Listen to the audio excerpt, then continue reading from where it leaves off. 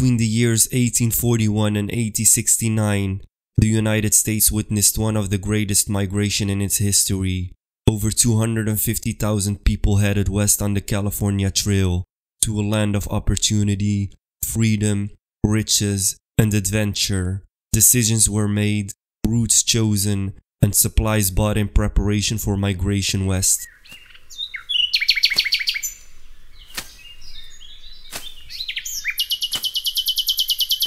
The farmer family Eastman from Missouri were one of those pioneers that undertook migration to the west, and despite them being very comfortably situated in their farm and homeland, decided to go to the fertile river valleys of California.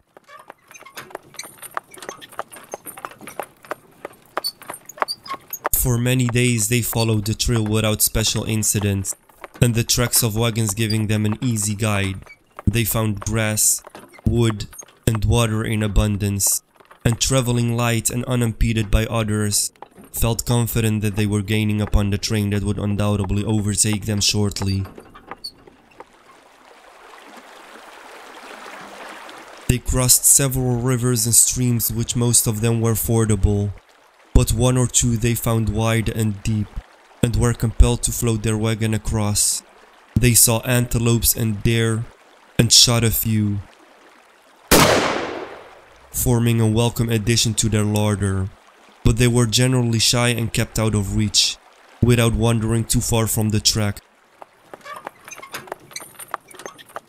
For 2 days the Eastmans had been journeying through an entirely different country from that which they had passed.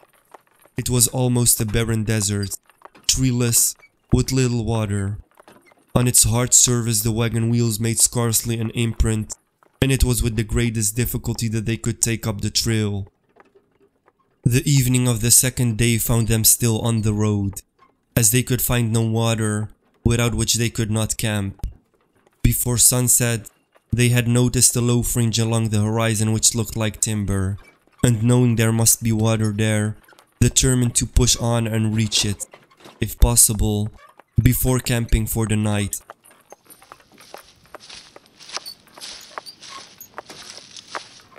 After a weary march, they reached the edge of the desert plain and found a small stream, clear but shallow, and its banks lined with tall cottonwood trees. Here they rested, and their tired animals fully appreciated the cool water and the luxuriant grama grass which abounded.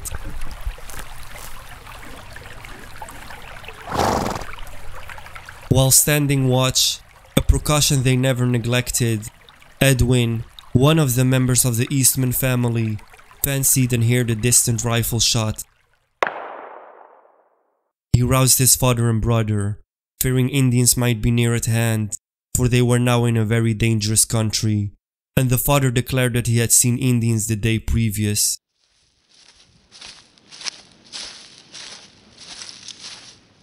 But a scout through the cottonwood grove revealed nothing, and as the sound was very faint and was not repeated, they concluded it was only fancy.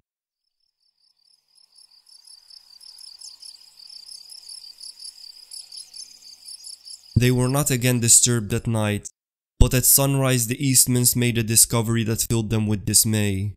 They had lost the trail. This they were convinced was the result of their night journey, and the father of the household was confident that they could recover it. But when after several hours spent in a fruitless endeavor to find where it crossed the stream, his son Edwin urged that they should take their own trail back to the point at which it diverged from that of the train. The father refused to do so, declaring that he wasn't a greenhorn to get scared at so small a matter, and that they should push on in southwesterly direction and take his chance of intersecting the trail, he asserting that they must have strayed to the northward of it. Edwin and his brother protested against the proposal of their father, and they finally started on what was destined to be their last day's journey together. A few moments took them out of sight of the cottonwood grove, and but for the aid of the father's pocket compass, they could have had little idea of their direction, but by its assistance they traveled steadily in a southwesterly course, the father being confident that they had strayed north of the trail, and that by taking this course, they must sooner or later regain it. Until nearly noon they kept steadily on, seeing nothing to indicate that they were near the trail. Just before noon they halted, to rest and feed the animals and prepare a meal for themselves.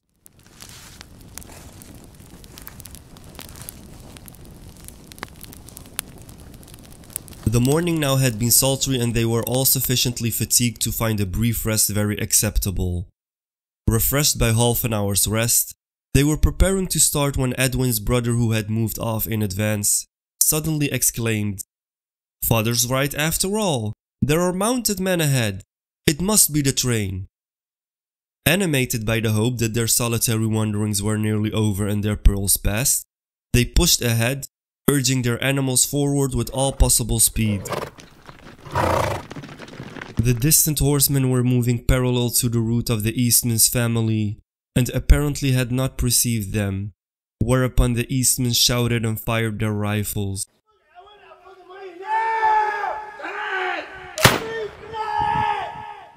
A commotion then was visible among the distant horsemen. They halted, wheeled, and a number suddenly galloped towards the Eastmans with the speed of the wind. Edwin's brother, who had ridden far ahead swinging his cap and hallooing loudly, suddenly pulled up his horse, and with a cry of terror rode back with its utmost speed. They were not long at a loss to understand the meaning of this proceeding as he neared his warning shout of "Indians, Indians!" But it needed not that to apprise them of their peril. Before he reached them, the advancing horsemen had approached them so near that they could plainly see them instead of the friends they sought. A horde of hideous Indians, naked to the waist, besmeared with war paint in many strange devices, their tall lances waving, their ornaments glittering in the sun. On they came, giving vent to the most blood-curdling yells it had ever been their fortune to hear. In this desperate strait, the father alone preserved his coolness. The warlike spirit of the old frontiersman was roused in an instant. With lightning-like rapidity he had unhitched his team, and so disposed them with their horses and the wagon as to form a sort of square. The horses and mules were tied together into the wagon, thus avoiding the danger of their being stampeded. Inside this square, they placed themselves, and leveling their rifles across the backs of their living bulwark, awaited the attack. Edwin's poor mother and wife, terrified almost to the verge of insensibility, compelled to lie down in the bottom of the wagon, and so arrange its cargo as to protect them from any stray shot which might strike it. At first it seemed that the Indians intended to ride them down by sheer force of numbers, which they might easily have done, but the Eastman's determined aspect and the 3 shining tubes aimed at the Indians, each ready to send forth its leaden messenger of death, evidently changed their determination, for before getting within range, their headlong gallop became a moderate lope, then a walk, and they finally halted altogether. A short council followed, during which the Eastmans had an excellent opportunity to observe their foes and arrange their plans for a defense. Father Eastman cautioned them to hold their fire until absolutely certain of their mark, and that if possible but one must fire at a time, as it was of utmost importance to be prepared for a sudden dash.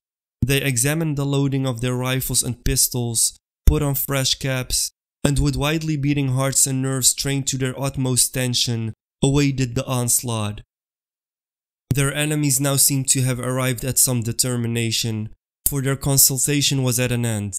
An old Indian who from his dignified bearing and authoritative manner appeared to be their chief, made a sign with his hand, and spoke a few words in a loud tone. The incessant jabbering which they had kept up from the moment they halted instantly ceased, and one after another, a number of young warriors, perhaps 20, rode out in single file upon the prairie.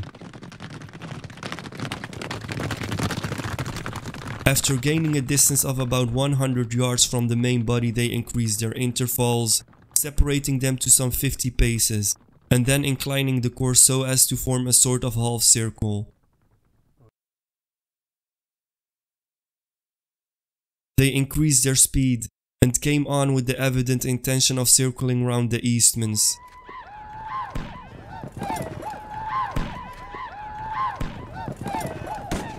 "Surround!" the father muttered, the instant the movement began. "I thought they'd try and blame their ugly pictures. Now, boys," he continued, "keep cool and keep your eyes skinned. Don't throw away a shot, and don't fire till I give the word." He then explained the method of this peculiar stratagem of Indian warfare. The 20 picked men were about to ride around them in a circle, at top speed, delivering flights of arrows as they passed, their object being to disconcert the Eastmans and draw their fire, their guns once empty. The main body whom they observed held themselves in readiness, would ride in, and by a sudden dash, end the skirmish by their death or captivity. The father's warning was delivered, and it was barely concluded before the attacking party were circling round them, uttering their vengeful war cries, and gradually drawing nearer and nearer. Standing back to back, the Eastmans watched every movement. Edwin and his brother expecting every moment to have an opportunity to tumble one or more of the bold riders from their horses, but a few seconds showed them the futility of this. As they came within range, each Indian disappeared behind the body of his horse, a hand grasping the withers of the horse, and a foot just showing above his back, were all that could be seen. Perhaps a painted face would be seen for an instant under the horse's neck, but instantly disappearing, while the hiss of an arrow would tell that the rider had sped the shaft to its mark. The horse all the while going at full gallop, and at no moment could any one of the Eastmans have fired with any chance of hitting an Indian. The horses they could have shot without difficulty, but this was just what their enemies wanted. Could they but induce them to waste their fire upon the horses, they would soon be at their mercy. So with an effort, they restrained their inclination to risk a shot, and watched their movements with a cat-like vigilance of men who knew that their lives were trembling in the balance.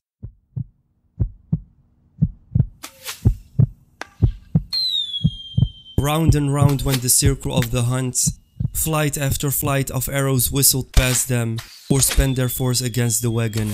Still they were unharmed, although their escapes were narrow and incessant. The mules and horses were struck repeatedly, but so tightly were they bound together with leathern thongs that not even that could separate them.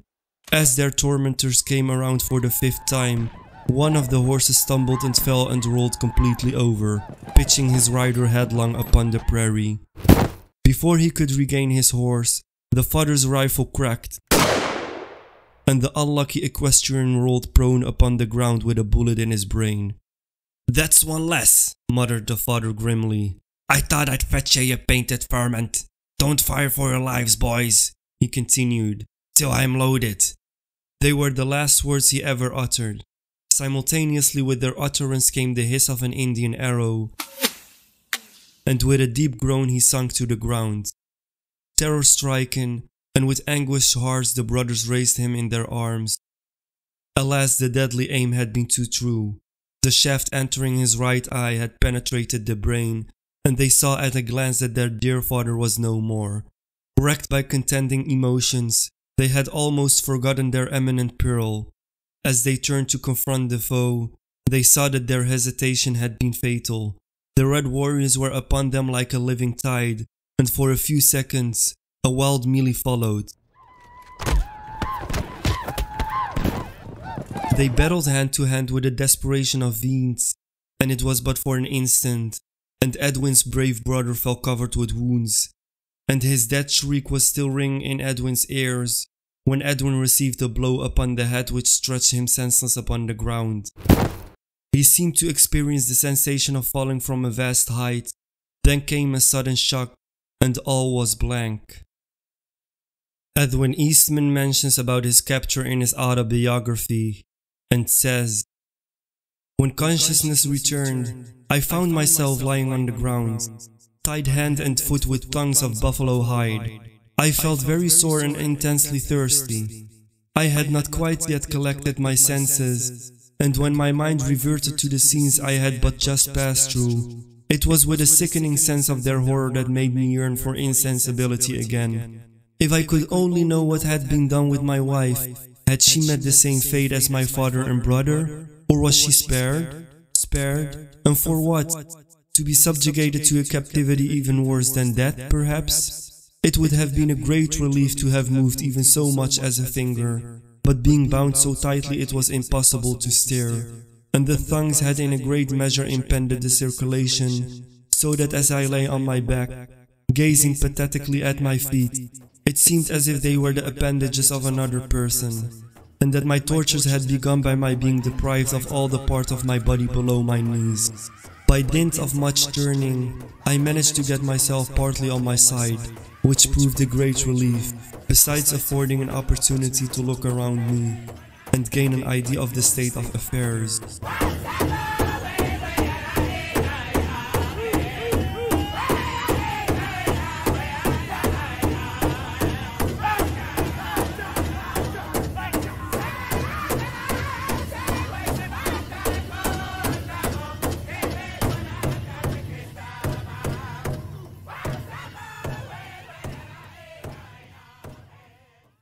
Thank you for watching. If you liked the video, be sure to click that like button. Also, don't forget to subscribe and click the bell to be notified about our latest videos.